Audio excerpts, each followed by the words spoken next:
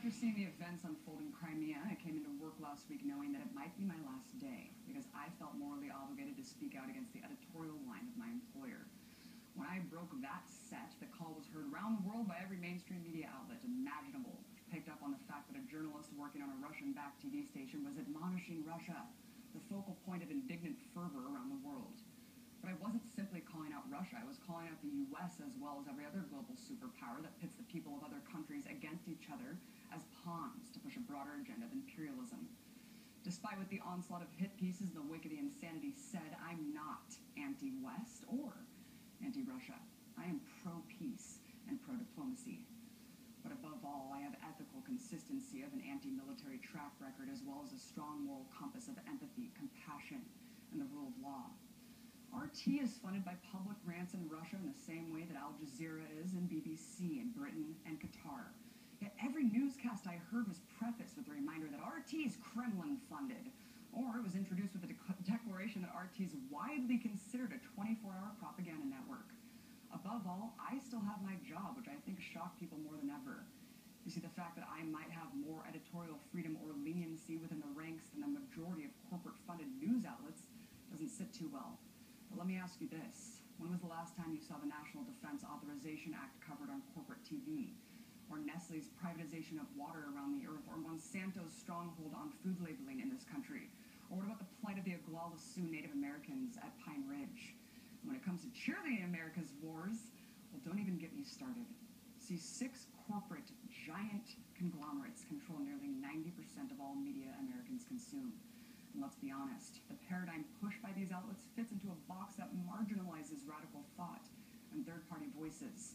And there are far too many instances of establishment reporters either getting fired or resigning for speaking out against the editorial line of their network, or for simply going against their advertisers.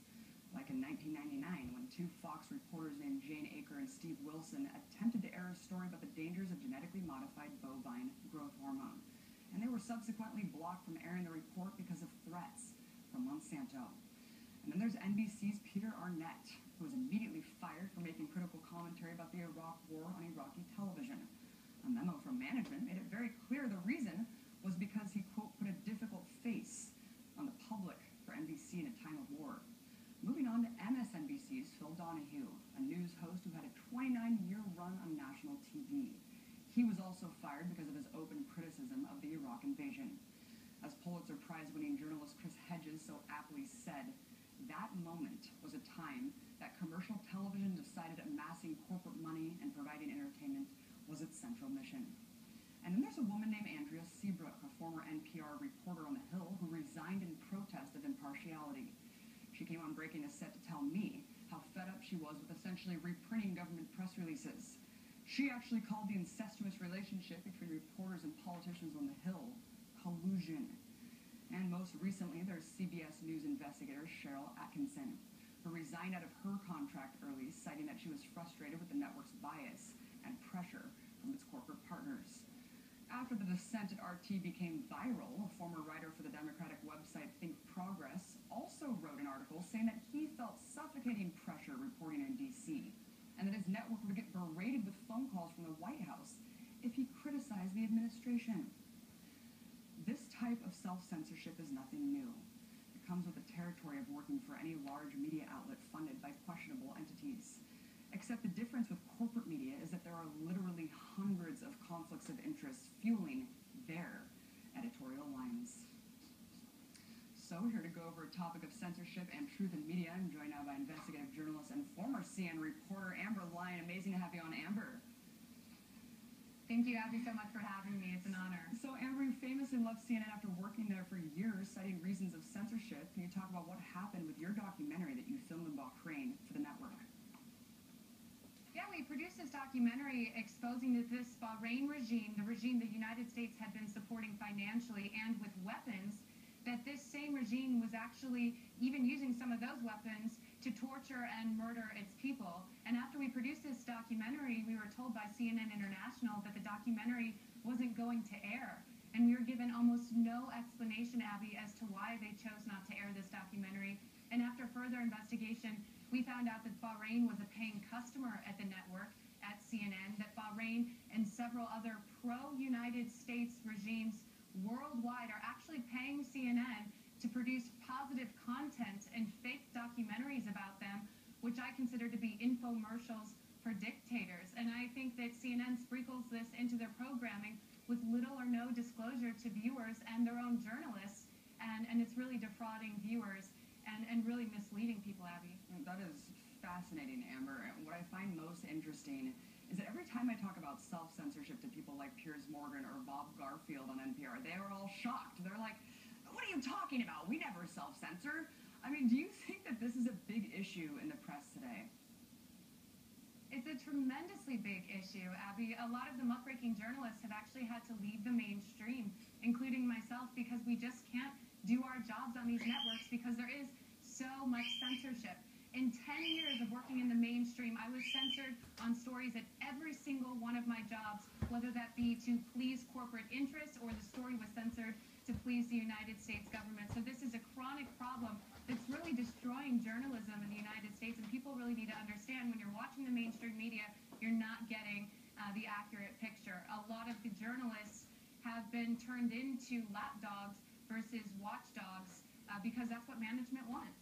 Right. I mean, I was just mentioning 2 reporters that have basically said that they resigned because they were sick of reprinting government press releases. I mean, this is the way it works on the Hill here, Amber. I mean, as someone who's worked in the establishment media for so long, how would you say the editorial process works when people pitch stories they want to cover? I mean, do most journalists have that editorial freedom? No, they don't. And I didn't have that when I was at CNN. And you're talking about that close, cozy relationship between Washington reporters and the U.S. government. While I was at CNN, I'd actually have other journalists at CNN write me and call me and ask me to amend my stories in favor of the U.S. government or government entities. They would call me on behalf of the U.S. government to change my stories, which I often refuse to do. But, I mean, that's just the nature of what's going on there. A lot of these journalists have cozy relationships with authorities that are very questionable. They're doing more propaganda than they are actually investigative journalism. And 2, there's a message sent from the top down to journalists in these newsrooms as to what's appropriate to cover and what's not. Case in point, the Occupy movement. Almost instantly when the Occupy movement started, management made it seem like it was an annoying movement. Like viewers didn't want to see what was happening on the streets, like they were just some, hippies with no important message. And one executive at CNN, I was sitting down at dinner with him, actually told me that Occupy didn't deserve to be covered. And so when this is sent from the top down, this kind of message as to what you should be reporting on, it really influences what you end up seeing on the TV at the end of the day, Abby. Amber, you bring up a really good point, and it's really interesting that you were talking about Bahrain actually funding these networks, because I think when people think of corporate media, the last thing they're thinking of is actually tyrannical establishments or regimes around the world actually also funding. How much do you think that an unchallenged establishment by mainstream journalists is due to a loss of access to sources? I think that is one of the main causes. I think that right now we're just not seeing investigative journalism, and so the corrupt are getting away with whatever they choose because there's not a lot of investigation, Abby. Right, and you mentioned before the Occupy Wall Street thing, and I wish that I would have told Piers Morgan, censorship isn't really just the black hand of the advertiser or the state blacking out a story. It's framing and it's bias as well. There's so many different elements of censorship in the way that you can portray a story or marginalize and minimize a story. Amber, RT's funded in the same way Al Jazeera and BBC are. Why do you think the establishment press looks at RT so differently than those networks?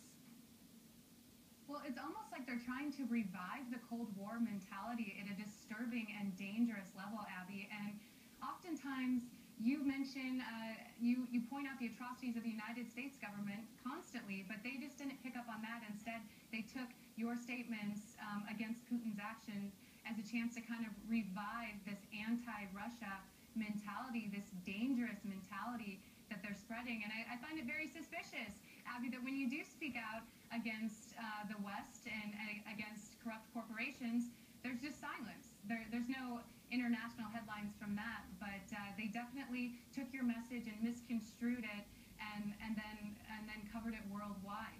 And then, of course, have tried to marginalize me when they realized that I wasn't that kind of anti-Russian pawn that they were looking for to promote their Cold War narrative, Amber. It's really scary to kind of see myself, criticizing the corporate media every day and to see myself as kind of the pawn being used in this machine, chewed up, spit out. I mean, as an objective viewer watching all of that unfold, what do you think about the way the media has been covering the crisis in Ukraine? Do you think they've been covering it responsibly? I don't think they've been covering it responsibly. They've been really trying to actively ignite a war and also trying to mislead the public and make them think that a war is necessary. And it just reminds me of what happened right before we were led into Iraq and Afghanistan. They're just beating the drums of war. They're glamorizing war. They're making it seem like this is the necessary next step, which is not the case. And it's very dangerous, Abby, and it's just like history's repeating itself once again. And we both know that peace is always the answer. Diplomacy, always. I mean, it's insane to see a corporate media apparatus actually trying to advocate military intervention and action against another global superpower. I mean, have we forgotten the lessons of the Cold War here? I understand though why people don't trust any mainstream network, including RT. But Amber, shouldn't people judge journalism on its content instead of dismissing entire media sources based on where the funding may come from? Exactly, and I think the best advice, people ask me all the time, who can I trust, who can I not trust? I think the best advice is to follow the journalist, not follow the entity. So if you find a journalist who you feel is telling the truth and isn't bowing down to corporations and various governments worldwide, then you should follow their work because, and as in your case, Abby, if they maintain their moral compass, they're going to stick to that line and you can trust their journalism. I think there are very few entities worldwide right now producing journalism that you can trust as a whole. So just pick out the individual journalists who you know are going to stand by the people at all costs. Very good advice, Amberline. You are one of those people. You're a journalistic hero to me. Everyone check out muckraker.com. Coming soon. Always amazing to have you on. Really appreciate it. Thank you. And that's our show, you guys. Join me again tomorrow when I break